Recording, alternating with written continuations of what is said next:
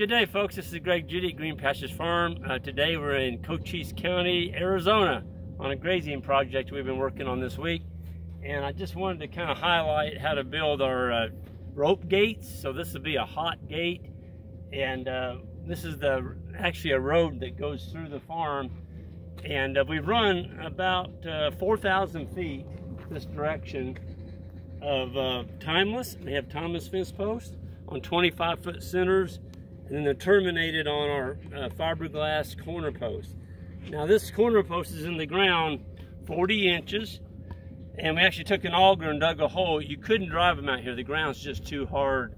We dug a hole 40 inches, 9-inch diameter, then we filled it full with 3 bags. 3 bags of sackcrete. Let it set overnight, and I'm telling you, it's like a tree in there. It's just not gonna give. The beauty, of course, of fiberglass is they don't rust, they don't rot. You don't need an insulator. You can just fasten right onto the post, which is a huge deal. And you see this black wire coming up right here. So this is buried wire. It comes down in this trench, and we actually augered a trench underneath this road. But when we did, we put it in PEX tubing. So each one, we're running a ground wire and a hot wire both. Both of those go through that PEX tubing, and it's sealed in caulk to keep the dirt out of that PEX. So the PEX goes all the way underneath this road. We've got an 1.5 inch high density polyethylene water pipe in that trench as well. And when we went under the road, I was concerned about the road because it's so hard crushing our water pipe that we put it in a steel pipe. So we got a 2-inch heavy wall steel pipe under this road, so you get road traffic, because we're going to have a corral over here to load livestock. You drive across that, you're going to crush that water pipe. So if you got a road on your farm, make sure you put it inside a steel pipe. So we brought each one individually up the post. This is the ground. Came up here, this is the hot. And then our post spacings, you can follow me down here, Jan. We actually put the timeless in on 25-foot centers.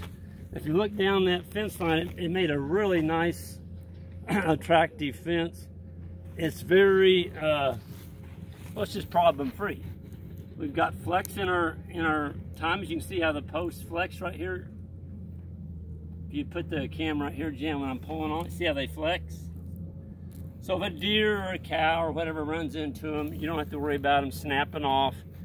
The ground out here was hard enough that we actually used a water jet over here. So you put the water jet on the ground and just blasts the hole back down in the ground, and then you set your post in there, tamp it in with a 5-pound mallet. That's the only way to get a post in out here. This is some really hard land. So right now, what I've done is I'm getting ready. We're going to have a wire coming here, going back to the road. That's our power source down there. So this wire coming into this corner post from the blacktop, that's going to be our feeder wire that feeds this whole farm. So what we have is a 480-acre property. We have this fence going down the middle of it, and the property is shaped like an L. So we're coming right down the middle this way and right down the middle going back. And we're going to strip graze it with temporary polywire fences, and each one is going to have its water point. We got water every 500 feet. So we put in a quick coupler. We've used them all up, but you can go to another, I've got another video where we actually put them in. That'll be showing up, or maybe it's already, it may be before this video, I'm not sure which, but when you click in that coupler, you've got water. It's that simple. So it's a great way to move your water tank. You don't need to have water in every paddock. With a tank, you'll have one tank, one float valve, and one hose. That's it.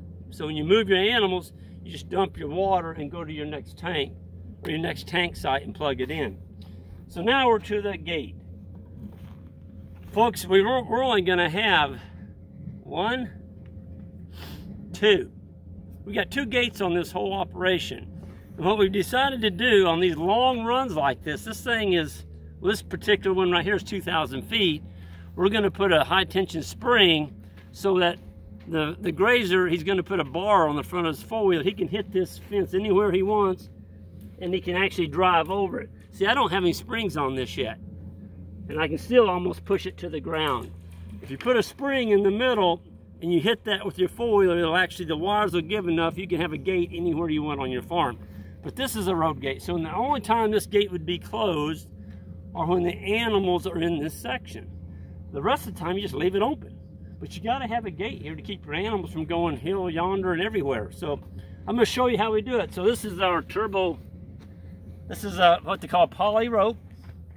And we've already got our hooks on here. Now this hook is hooked into this high tensile wire back here. So I'm just gonna go around it like that. I usually go around it twice. So I've got 2 wraps. And then I just bring it around. I tie my slip knot in there, get it tight, and I pull it back. Now, the more you pull, and I don't need that big a knot in there, I'm gonna, there. Okay, I'm not gonna leave all that on there, it just looks kind of tacky. Just take your side cutters, whack that off. Okay, takes a lot of time, doesn't it? It didn't take very long to do that.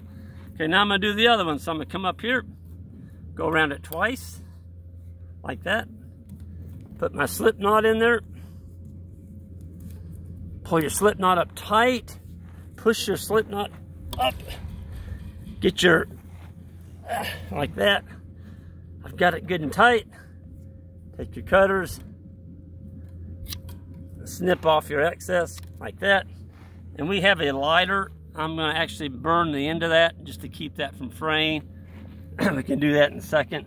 Now we've got this end tied. We're gonna go over to this side where the handle is. So on this side, what I did is I have a 3/4 inch fiberglass rod. And what I did is I put a hook in down here. And this high tensile wire is actually drilled into that fiberglass corner. So again, that's just my hook. And in Missouri, we actually call what I'm putting in here a gap. This would be a barbed wire. I mean, there's hundreds, thousands of them. Old timers use these even in the West. They're called a barbed wire gap. Or we're using poly rope. Put that through. This is my hook on the top. Okay. Now when you open this, see how I've got that? It's staying in its own place. You don't want this loose enough it comes down and does that. Because that's energized. Okay, you're gonna get shocked unless you do this. So when you open it, that's why I like it to have that type of friction. So I'm gonna put it in the bottom, put my end down like that, okay? And now I'm ready to tie my wire. And Grant, if you wanna hold that. So I'm gonna tension my first one, put that up out of the way. You pull it through like that. Look how tight that is. Okay, and then I'm gonna go around my post. And over around the post, I go around it 3 times. And then again, now this, on this end, I don't tie a slip knot. I bring it back and I tie an actual knot, like that. Just, and I usually do 3 of them.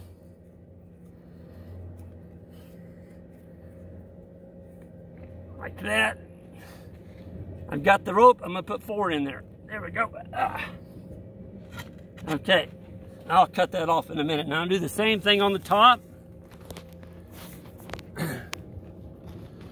Pull it up tight. Okay, Grant, you can let loose. See, I've got good tension right here. And you look back across here, you don't want to sag in your post. Or I'm sorry, in your wire. So now I'm ready to go around it. I go around it twice, like that. I'm ready to tie my knot. When you tie that knot, you can't let this slip or your wire's gonna get loose on you. There's 1, 2,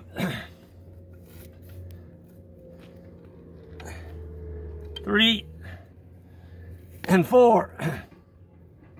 Okay, yeah. On this end, I'm gonna leave a little bit more, about 1 inch there. Whack that off. Whack that off. And now I'll just burn the ends to keep that from fraying.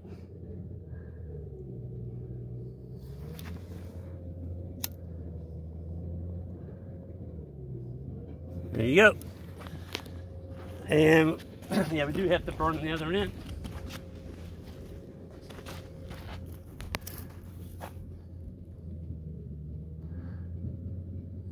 There's that one. This one's kind of a little bit more fuzzy.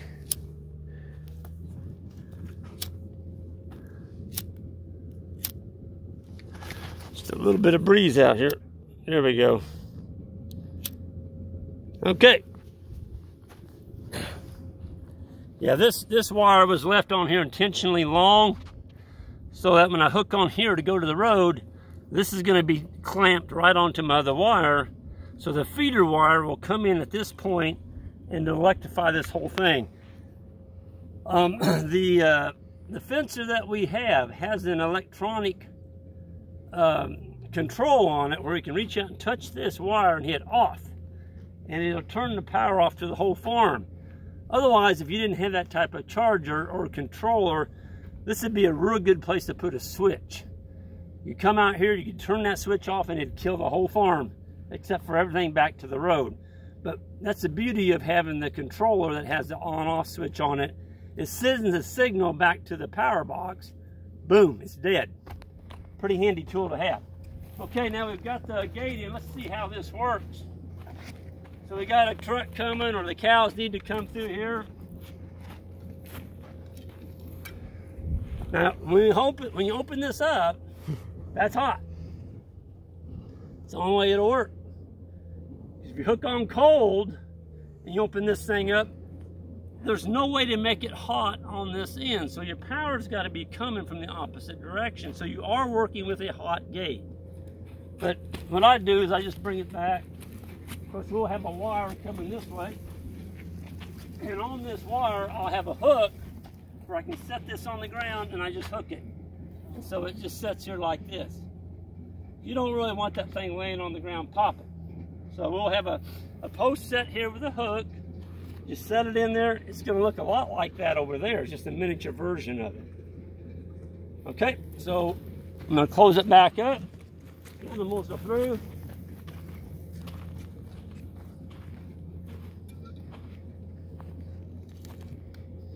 There it is. That worked pretty good. It's a fast, economical way to make a gate. It's non-conductive. You could set a couple great big posts here and put you a couple steel gates, and you know that would work, but it's going to cost you, my gosh, you know, good steel gates are a couple $100 a piece, and you got to put an H-brace on each side to hold them up. Once you get your animals trained on hot wire, this is sufficient right here. They're not going to go through that. The reason we ran a ground wire, this ground wire is going to be run all the way around this farm and all the way back to the charger. It's dry out here, folks. When an animal tries to go through here, if his feet are real dry, and you haven't had a rain for like we have in this area for a long time, their hooves get dry enough that they're not grounded. And so they can hit that wire, and it may have 8,000 volts in it. They're not going to feel it. They will when they touch that one.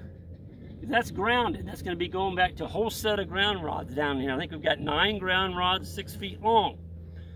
So when that animal touches this and this one trying to get through there, it's like he's standing on that ground field down there. He's going to feel it. He's going to feel all of it.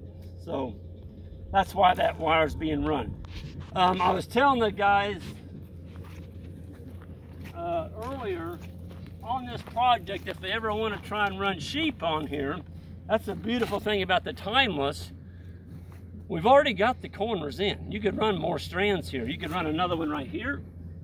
You can run another one right there, and that would be a very effective sheep fence. You're not going to have sheep go through that. But right now, we're focusing on cattle. Sheep might be something we look at later on in the year. But right now, it's looking like, you know, we'll start grazing like on this section. We've got a water point right down there, and we're just going to rotate the animals around this L shape all the way around. And the corral system is going to be set up over here.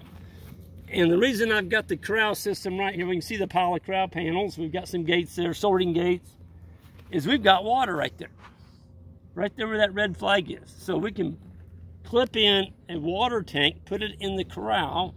If you've got something there that you're going to ship or send off to processing or whatever, you've got a water source. Folks, if you build a corral, make sure you've got water there. because you don't want to be carrying it if you don't have to.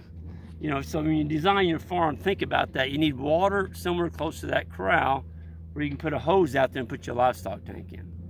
So with that, I think I'm going to sign off, and we're going to be talking a little bit more with Karen and Ricardo about the whole design of this system, what we're trying to do, and the history of this whole area.